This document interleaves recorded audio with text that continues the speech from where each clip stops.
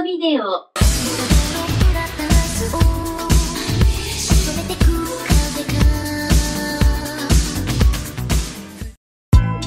In doing this show, I've discovered that if you were ever a highly influential figure in the field of anime, chances are you either came from Toei Animation or Mushi Productions, especially Mushi Productions.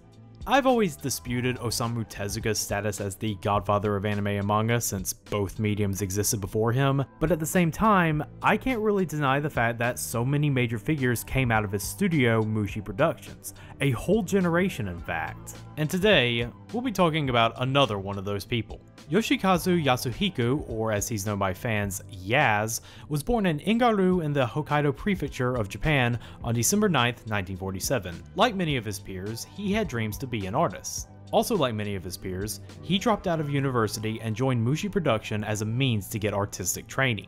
Yaz stayed there until 1970 when he left to go freelance. From there, he bounced from various projects which included doing storyboards for Space Battleship Yamato and character designs for the series Zambot 3 and Adventures of the Little Prince. He would even do the original designs of the Lovely Angels for the Dirty Pair novels. But in the late 70s, Yaz would be encouraged by fellow Mushi Pro alum Yoshiyuki Tomino to join him at his studio Sunrise to work on his idea for a giant robot anime. This anime would soon blossom into Mobile Suit Gundam. While the story and direction was spearheaded by Tomino, it was Yaz who defined the overall look of Gundam. He served as both animation director and character designer, designing the Gundam franchise's most iconic characters, Amuro Ray, Bright Noah, Sayla Mass, Giran Zabi, and most famously, Char Aznable. Working on both the original series as well as the sequel series Zeta, Yaz played a huge role in bringing Tomino's vision to life and creating the look and feel of the Universal Century that would inspire future Gundam artists. It is no wonder why he is considered such a legendary figure, especially amongst mecha anime fans.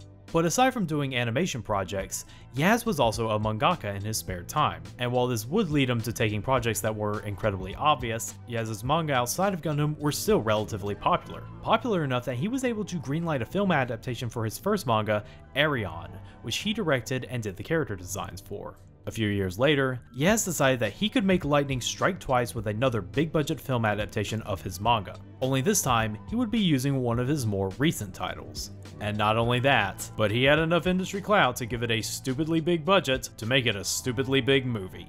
And the results? Is this what human beings create for themselves? Venus was supposed to become the promised land, but instead of milk and honey, there is only the desolation of war. And the people of Io and Aphrodite are preparing themselves for one more battle with Ishtar. I'm Susan Summers of the Independent Press. In the year 2003, an ice comet collided with the planet Venus, dispersing its harmful atmosphere and drastically altering its climate. This allowed the planet to be partially terraformed by Earth, who began setting up colonies in 2012. Now in the year 2089, Venus has a population in the millions with two nation-states set up. The northern continent Ishtar, and the southern continent Aphrodite, and both of the nations have gone to war. The Aphroditean capital of Io is invaded by the forces of Ishtar, led by the vicious General Gerhard Donner, who succeeds in conquering and occupying the city. Caught in the middle of this is a team of gladiatorial monobikers called the Killer Commandos, led by our hotshot protagonist, Hiro Seno. At first, Hiro and the Commandos try to keep carrying on as usual, but with the city under martial law and the local police force firmly siding with the enemy army, Ishtar's iron grip on Io becomes too much to ignore, and after one too many run-ins with the cops for minor offenses, it isn't before long until the Commandos decide to arm themselves and push back against the occupying army. Am I forgetting someone? This is the Venus office of the Independent Press, isn't it? And in many areas, the defeated They've all gone Aphrodite out? soldiers are fraternizing with their Who in liberated blazes soldiers. am I speaking to then? Warmly Just a welcomed minute. by the victorious Oh. commander, You're gonna General blow a Gerhard fuse. Donner. Film of I've yesterday's got to get my battle story is through! coming. Oh yeah, and tagging along for the ride is Susan Summers, a bubbly war journalist who has come all the way from Earth to get the complete scoop on the ongoing conflict. We'll go into more detail about her later.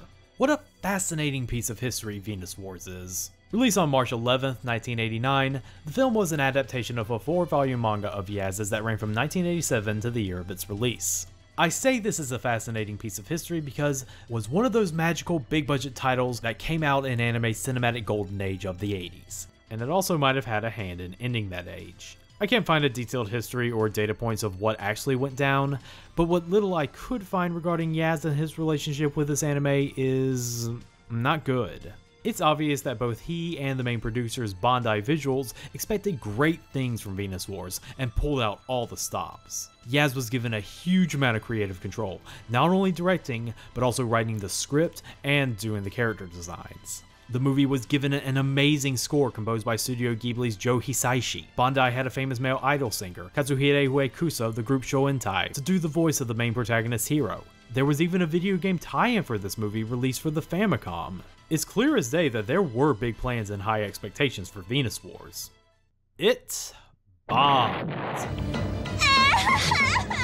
Shut that kid up. As I said before, I don't have the exact data, but nearly every article I found mentioned that it was a critical and commercial failure. So much so that it's very likely a big reason why Yaz sort of exiled himself from the anime industry, and why so many interviews out there exist of him being completely dismissive of the entire medium. Venus Wars' failure could have also been a factor as to why anime studios grew a lot more apprehensive to handing out large-scale budgets to anime films like Candy after the 80s. 1989 was not a good year to be an expensive non-Miyazaki-led anime film after all. As for Venus Wars' legacy stateside, I'm sure many Gen X and older millennial nerds remember it as a Saturday anime staple on the old Sci-Fi Channel. I also remember this title being a minor whipping boy in the caveman days of online anime criticism.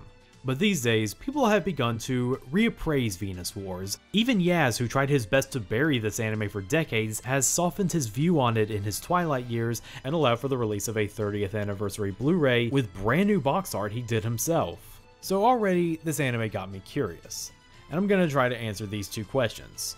Why was Venus Wars such a monumental failure? And does Venus Wars deserve to be reappraised after 30 plus years?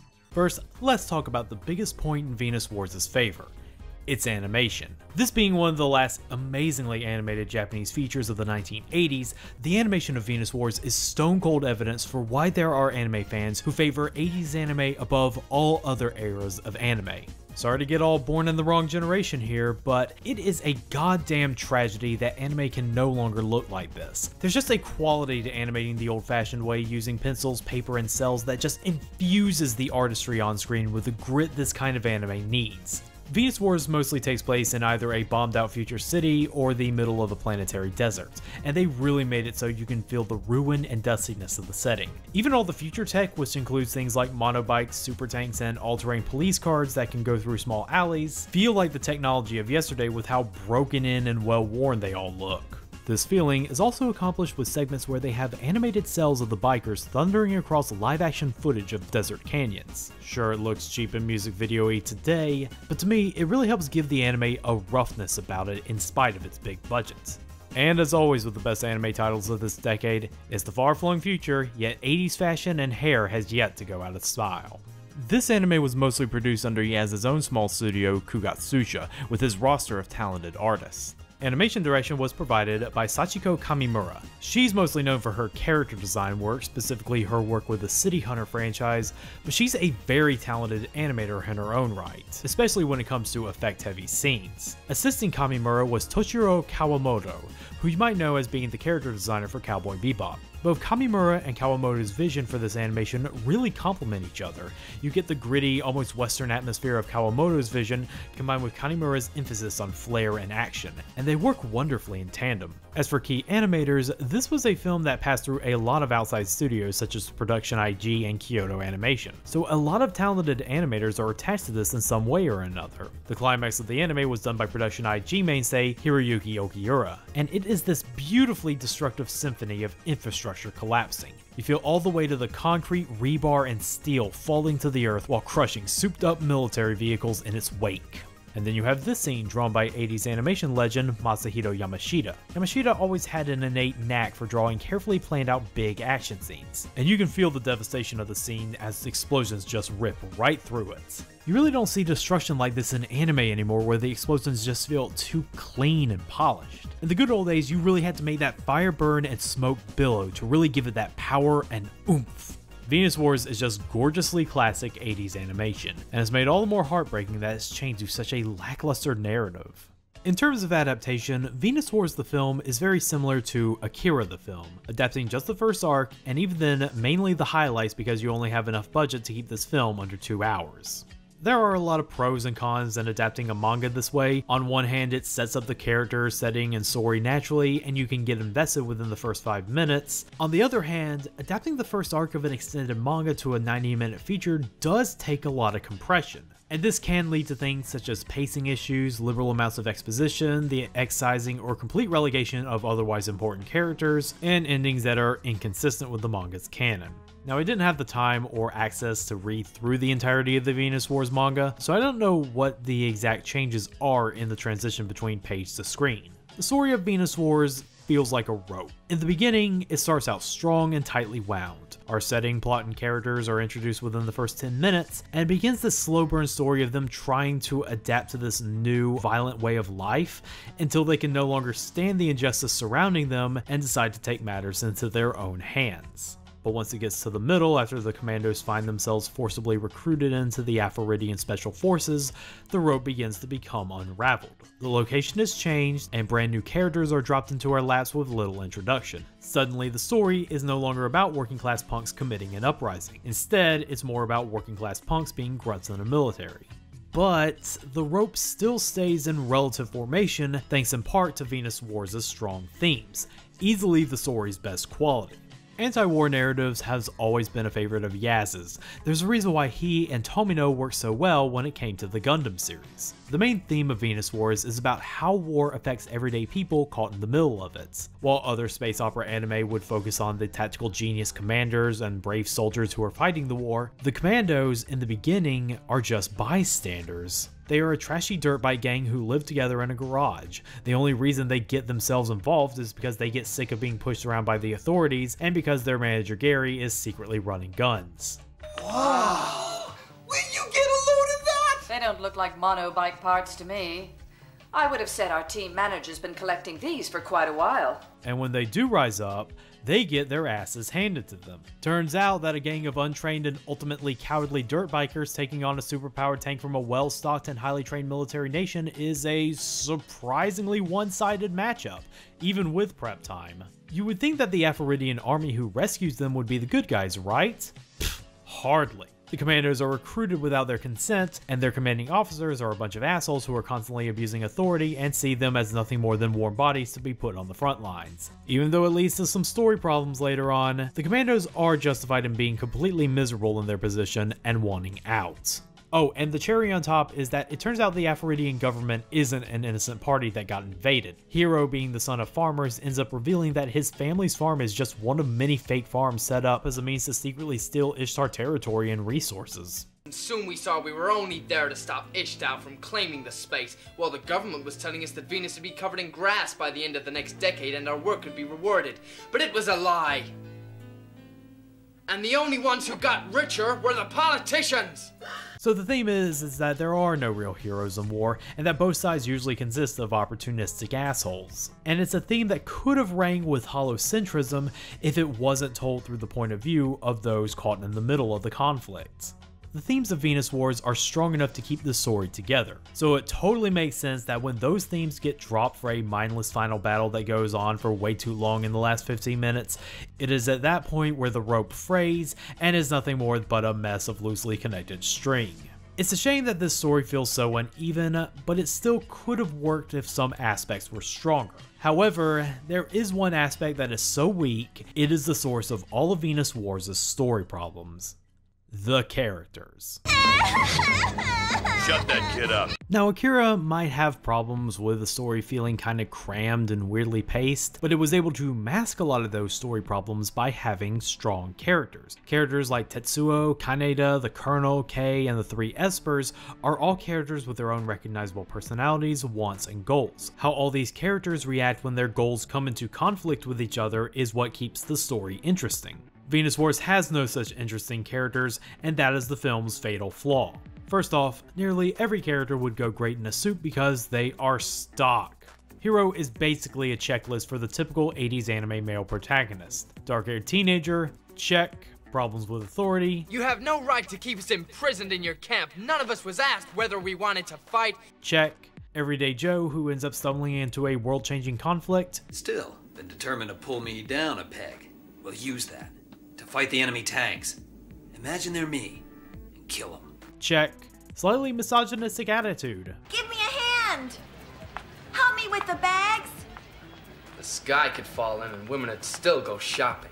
What a stupid thing to say. Ooh, double check. And before anyone comments, yes, all of the following could also describe Kaneda from Akira, but the thing about Kaneda is that he is a far more proactive character. The reason why he joins the Resistance cell isn't because he fell into their laps, it's because their plans coincide with his plan of busting Tetsuo out of the hospital, and the Resistance has better weapons and manpower. Hiro, on the other hand, feels more like he's being tugged around by the plot. Whether it's by the commandos, the special forces, or his girlfriend Maggie, other characters are always leading him down the narrow plot railroad. It's instances of, "Hey Hiro, come hang out with us at this abandoned penthouse that will soon be raided by the cops and you'll be forced to leave them on a lengthy chase scene," or "Hey Hiro, enter this race of chicken with me if you want to see your friends be discharged from the special forces because only I have authority to do that." And Hiro, following his stage directions like a good performer, obliges them each time. It's worsened by the fact that Hiro himself is kind of boring. Hiro is one of those characters that needs other characters in a scene to bounce off of, otherwise he's more or less a moving prop. His interactions with his girlfriend Maggie are pretty strong. They have the standard Romeo and Juliet plot with him being from the wrong side of town and her being an uptown girl. It's lucky for you I took that nursing course. You gotta admit I learned some useful things. I never missed even one lesson. I never played hooky once. The others all laughed at me, but I didn't mind. Though there are some scenes where it feels like they are this close to breaking out into a 50s style musical number. Who have you done this with? Miranda? Or Kathy? Nobody. You're the first. On the other hand, his interactions with the rest of the commandos feels underwritten. Despite being the leader, he never shares any close moments with his teammates and almost kind of feels annoyed by them. A relationship that highlights the rest of the commandos' role as just being a group of annoying comic relief and cannon fodder. Get in real close and wham! Right in the balls! Shut that kid up. Even Hiro's relationship with his teammate Will should feel like it's more important when he's the only commando who gets swept up into the gung-ho military lifestyle and wants the rest of the team to stay. I know I put my life on the line, buddy, to try and help Io. That was enough, wasn't it? Maybe. Don't forget the politicians have made peace. The war's supposed to be over. For the collaborators. But some of us ain't accepting that. But right when it feels like it's about to go anywhere, Will gets killed off to further motivate Hiro's desire to get the rest of the commandos out of the special forces. And that's another thing Venus Wars has a problem with. Nearly every character not named Hiro disappears from the plot after a certain point. And I shouldn't have to explain to you why that's a big problem. This ends up leading to a weird moment where in the last 20 minutes, Hiro's the last member of the commandos with the special forces, and the anime has to have him interact with Chris, the incredibly offensive gay stereotype. You're a good-looking guy. We could always fill in an hour or two till we get there. Piss off, you damn queen! Slow down. I know how you feel, but it's better to know what you are and come out. Out of where? This guy only has 5 minutes of screen time, and yet the anime treats it like he's been there the entire time with Hiro, flashing back to non-existent conversations with him. The best of all is firing one of my missiles at an octo. Pow! Hey, that's power, man. Jeez, what a turn-on. Makes a man fly. A lot of legwork for a guy who ultimately winds up being unceremoniously killed off and never mentioned again. Honestly, it feels like I'm just scratching the surface with all the character problems because there are just so many. I could talk about how General Donner is set up as this complete war-hungry monster with a design that makes him look like a member of the Izabi's extended family, but except for one scene, he's a complete non-entity. I could talk about Miranda, the sole female member of the Commandos who has an awesome design and is implied to be the most competent member of the team. And aside from being the one who first proposes the revolution to the Commandos, she has jack shit to do in this movie. I could talk about those characters, but then that would be taking away from the time I could be spending talking about the character that I'm sure everyone wants to hear my thoughts on. So let's talk about Susan Summers. Do you want a picture? We'll go on fire! When I put the DVD for Venus Wars into my DVD player, I made a solemn vow that I would maintain neutrality and judge Susan by what I saw on screen and not what other anime reviewers had been saying about her for years. I'd even go so far to say that her dub voice isn't even that bad. Her actress, Danica Fairman, is a fairly experienced performer, having roles such as Biko in the Project A-ko dub and Ava Braun in the controversial parody sitcom Hi Honey, I'm Home. When I finally get to invade Poland, who'll be the first to know? The Poles? No! Rosa Goldenstein! Sometimes I'm glad I just talk about animation. Did you know this only lasted one episode? But I was unprepared. I was unprepared by just how shitty Susan is as a character, because her shittiness just completely sneaks up on you. In the beginning, she doesn't seem that bad, a bit full of herself regarding her role as a journalist, but clearly knows how to report a story. And her being from Earth makes her the perfect subject to naturally feed exposition to about Venus as society and culture. What's that on the TV all about? It's roller biking, if you want to bet. The Killer Commandos versus the Venus Barbarians. A bunch of Class B hotshot punks. The fans love them. Me, I prefer Class A Grand Prix. But after the Commandos get forcibly drafted, Susan ends up coming along because she was riding with them during the tank attack, and the Resistance is worried that the police will find classified information if she gets caught. It's at this point where she starts really falling head over heels for Will, and has her naivety ratcheted all the way up to 11, leading to moments where she smugly calls Hiro a coward for not being completely gung-ho about the war, even though he's doing all the fighting and she's just a tourist. You just won't admit you simply don't have the balls to go out against the Ishtarians like Will. You're wrong. I'm not wrong. Look, I know you got shot back in Io and that might explain it, but spare us your lecturing. You stupid bitch. And in her next scene, she's throwing a tantrum and trying to emotionally manipulate Will into letting her ride along on a dangerous mission. The answer's I know it'll be dangerous. I'm a reporter and I demand that you cooperate. If I have another person... Don't give me any of that crap! They're just another male chauvinist. I'm a girl, that's why you won't do it.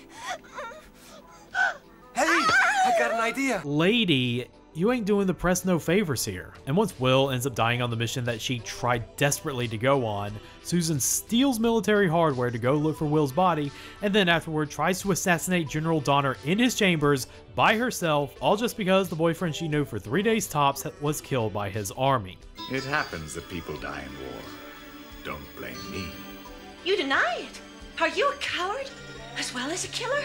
Is that what the Istra General wants chiseled onto his tombstone? And she completely botches it by still having the safety on, causing the scene to turn into one where Donner gets to show us how evil he is, because Yas has been giving him no screen time up to that point.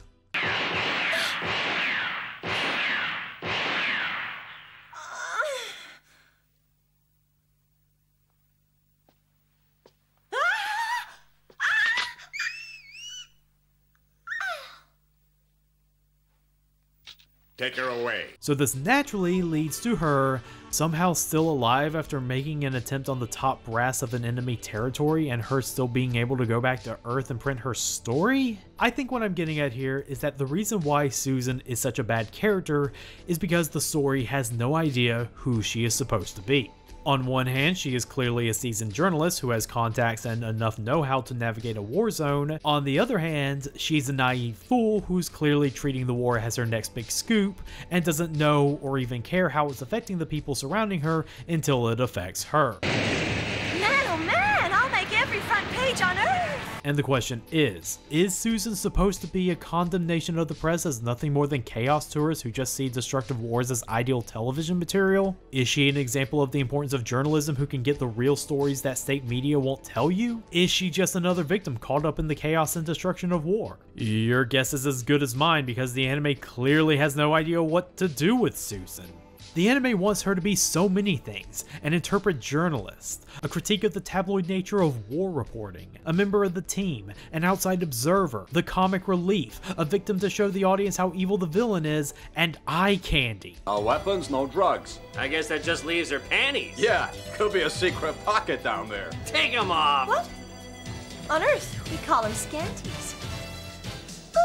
Because Susan has all these roles to play, some that clearly conflict with others, it makes her entire character feel like complete nothing. So when she gets what I guess is supposed to be her big redemptive moment of pointing Hiro in the direction of the refugee camp where Maggie is at, my reaction is just a, yeah, sure, whatever, anime.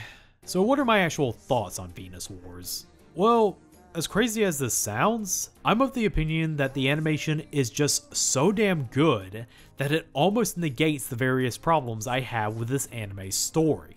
This isn't a Project Eden situation where the script is just so bastardized and poisonous to the characters that all the good animation makes me wish it was in a better movie. The badness of Venus Wars is an easily consumable badness. You recognize the inherent flaws of the overall story, but they don't really bother you all that much. As such, you can focus all your attention towards the finest displays of cell animation the 80s has to offer. The grit, the grain, the attention to detail. Nothing but big, action-packed, hand-drawn animation set pieces to kick back and enjoy like a beautiful sunset on your front porch. Venus Wars is the perfect retro anime that you don't have to devote all your time and energy towards. It's something that you can easily just have playing in the background while you do other things. So while Venus Wars' status as a critical bomb is something that I can't say feels unearned, it doesn't mean we have to completely disregard it. If anything, it's an example of how high the bar was set when an anime film that looks this good can be considered a bad anime.